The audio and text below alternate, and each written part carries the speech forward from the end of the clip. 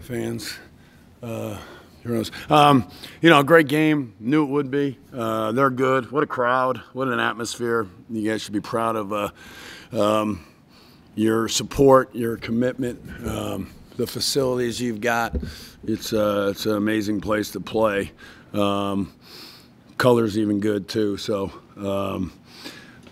we found a way. Trusted our offense in the second half, 51 points offensively. In the first half, we were over-dribbling and not handling their pressure as well. But second half, clearly, we battled, we attacked, we swung, got it to the other side of the floor and attacked on the other side. So 51 points, let's talk defense here. Rebounding was our other positive, 31. We out-rebound them. We get our 14 offensive rebounds. That was huge. Could have made our free throws down the stretch when they were fouling, and as soon as they touched us at the end, there was a foul when they needed it. So we got to knock those down because they're fouling down the stretch, and that's where the 6-point lead kind of got away from us. Defensively, they just got to the free throw line way too many times, especially down the stretch when we weren't trying to foul away from the ball on an OB. I've never seen that.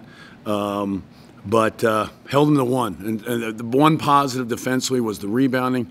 But the biggest positive, I should say, was that 1-3. And our goal was 5 or less.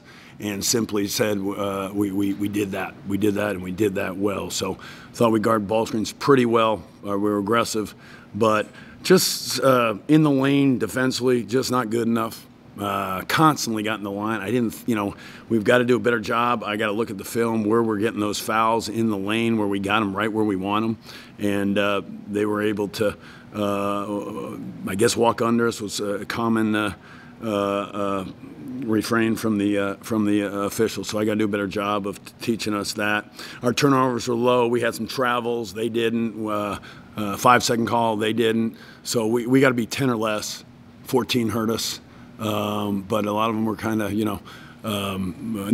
very few live ball turnovers, and that was huge for us. So, again, a really good team, Kansas State, and all of our guys. Ernest went down early. Obviously, we lose our starting center, but Esom played really well. Xavier played well, and then we played Jacoby some minutes there too as well.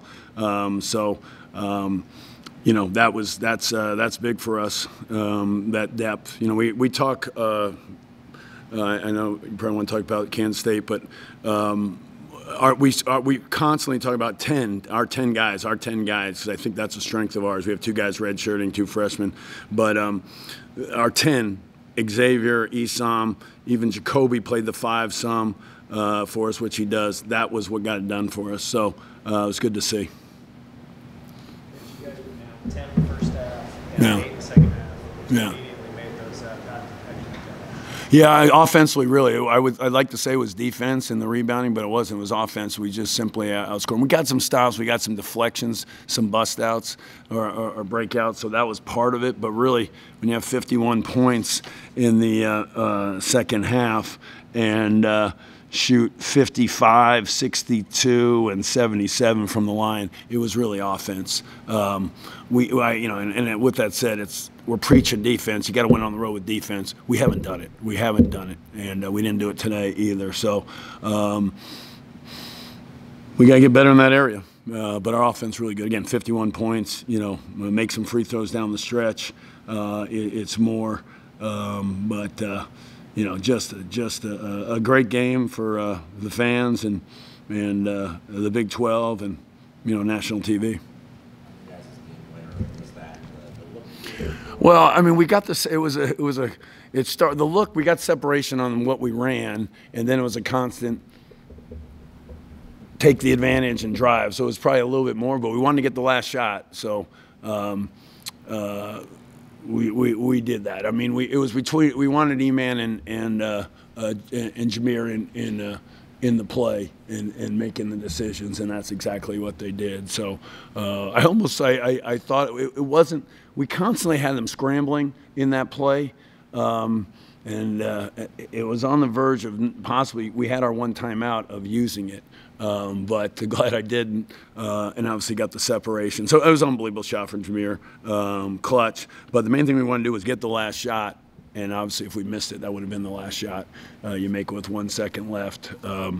You get it there, and heck, he hit the rim on it. I usually use our timeout to get our defense ready, but he hit the rim on that. I saw they were catching it deep, and one dribble and was still able to hit the rim. So I don't know if it would have counted, but a great game for the Big 12.